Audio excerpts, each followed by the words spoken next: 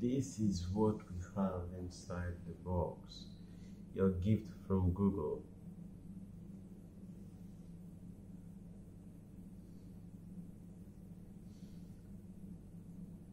We have introducing the total worth, the weight phone, the Google Pixel 4a. We couldn't wait any longer to get the Pixel 4a in the hands of some of our biggest supporters. That's you. Actually, I supported them, which is why you're one of the very first in the country to try out Pixel 4a 4 weeks before it goes on sale. The world's smallest phone launch is our way of giving you everything you need to get to grips with Pixel 4a in true unboxing style. From a handy user guide to a pop-out stand that will help you shoot the stars. I think they're talking about astrophotography. If you decide to share your experience, don't forget to tag us and to mention this is a free gift from Google. Let's remove this. So here we have something which is like a stand. To create a desk stand, insert tab C to slot C or whatever. What about doing it now? I can do it now, you know. Sit like that, and the phone is supposed to stand here. I guess this is it. But it's very, very weird. Very weird. Anyway, I made it. So inside now, you have a bit of everything. This is the bittersweet treat. Let me take a photo of that. It looks really good. The presentation of the box, everything, right? That's a very special box. Explore, discover, enjoy. The mini mouthful, and inside the mini mouthful, there are some kind of crackers. I don't really know what they are.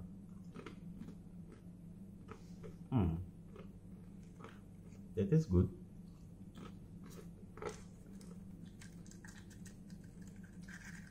I like them.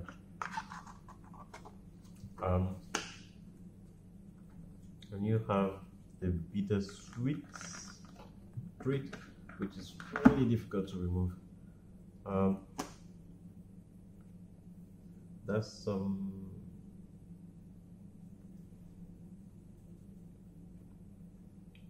they also taste good. I put them aside. The no brownie aperitif. We have no idea what it is. It leaked a little bit inside the box.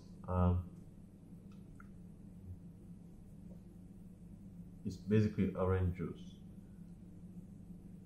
But that one I will put it in the fridge because it leaked already. I don't know why. No idea. Put it aside. And you have the user guide. The world's smallest phone launch. This is crazy anyway. What's in the box? Pixel 4a, the DIY stand, which is very difficult to make. I still haven't been able to make it properly, I think. The mini mouthful snacks, bittersweet treats. Use less of this. Okay, this means that it has a lot of power. Then stream more with YouTube Music. I don't know if it comes with YouTube Music. I'm already a YouTube Premium subscriber, so I have YouTube Music. I don't know if it will become free with this. I have no idea. Snap more selfies. Enjoy more of this, knowing you've got plenty of battery left. Capture the cosmos. That's for astrophotography, and I can't wait to really test that. But even though here in the UK we don't really have good sky with, you know, a lot of stars, most of the time it's foggy. yeah, that's it.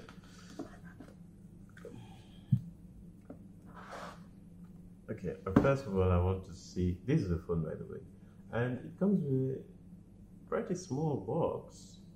The box is not big. I was expecting the box to be big because the OnePlus box is so big, but this one is just small, compact, simple. It reminds me of my Moto G, the first gen. It had a very slim box as well, but it was, I think, a bit slimmer than this. I really love it. What's left? Nothing, I think. Thank you, Google. Now, let's open this. I still have this on the table. Okay, so this is the Pixel 4a, guys. I'm going to open it. It's very simple to open. You know, you don't have to use the knife. You can just pull it down like it's showing an arrow. Just pull it, and that's it. No knives, no. You know, I had to grow my nails just to open boxes because I don't always have knives. And knives are forbidden here in the UK. You can't go around with knives, so I'm not always in the kitchen, so I need to open boxes sometimes, so that's fine. And this is the phone. You know what? The phone actually looks better in real life.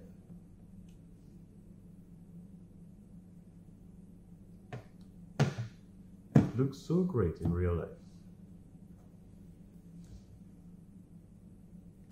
And this is it. This phone is gorgeous. Seriously, it's really gorgeous. And it has a matte finish. I really love the matte finish of the phone. That's so great. Like, look at the matte finish, and it's a very compact phone, really. Removing dates.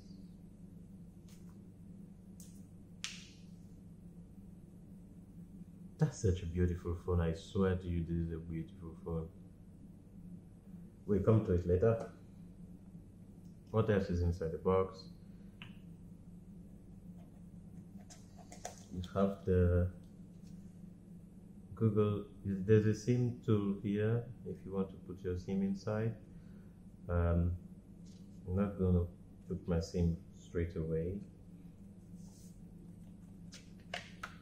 And you have the Pixel user guide, which I'm not going to read. I don't think I need to read it now. You have a very compact charger. I really like those chargers. They are very compact. The one I have with the OnePlus 7 Pro is really big. I don't like it, even though it's a fast charger, but I prefer having a small charger because you can really pack them everywhere easily. You have also the USB Type-C to C cable. I prefer that than Type-C to A. And there's the adapter, the OTG device, which I don't know, they made it so difficult to remove. Yeah. So this is what comes with the phone. So this is the phone. You know what? I don't know if it's because it's new, but I really like the way it looks. It looks compact, and normally my main device is OnePlus 7 Pro 5G. As I said it so many times. This is the OnePlus 7 Pro 5G, and this is a Pixel 4a. Like, I don't have that many big hands. My hands are not that big, but still, you know, this one is really small and cool and compact, you know. Let me try to turn it on.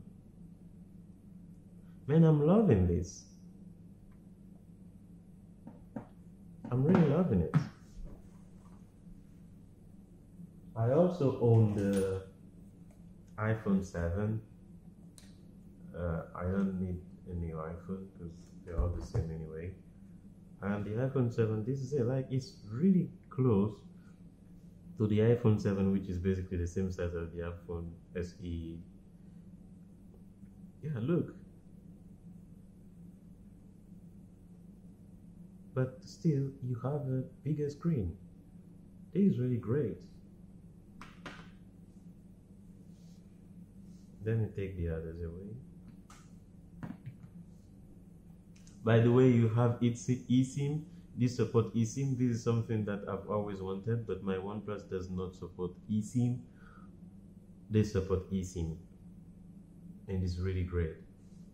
One thing that I'm realizing on this phone, this OnePlus 7 Pro has the haptic feedback, obviously, but the haptic feedback here is way better. One of the main things I love, I don't know if Google Keep is installed already so that I can show you, but you see, yes, okay. This is very small, like the bar that you have here, you can't even notice it, you barely notice it. It's very small, and it's great because when you have the OnePlus, I even hidden the bar on the OnePlus, but when you actually go to the button and gestures, navigation bar and gestures, if I don't hide the bar, it's that big and it creates a very white thing that you don't really understand why. So I had to hide it so I don't have any bar anywhere. But here the bar is there, but still you can't even notice it. It's very small and cute. And seriously, the haptic feedback here is way better. This is incredible. The haptic feedback here is so great.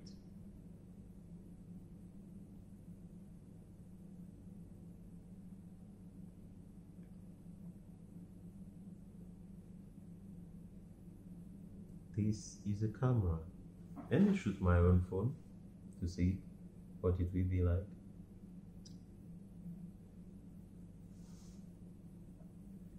Got it.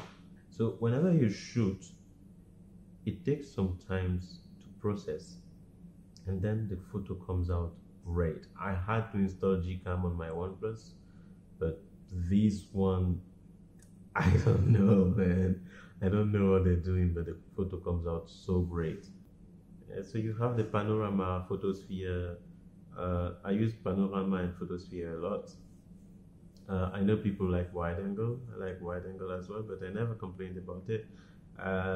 Most of the time, I use panorama, and yeah, I'm one of the rare people who use photosphere. You have video, and apparently they improved on the video here. I will check it later and let you know. You have the camera, portrait mode that I'll test later as well, and night sights. That's so great. This is the front facing.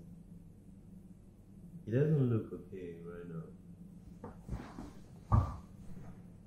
Did I touch anything here? No.